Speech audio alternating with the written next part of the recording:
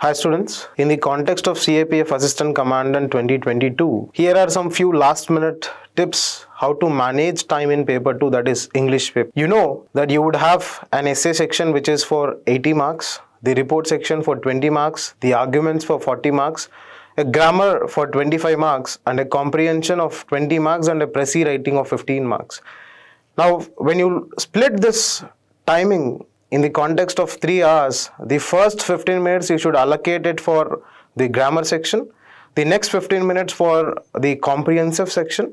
the next 1 hour 15 minutes for essay for the consideration of 80 marks that is allocated,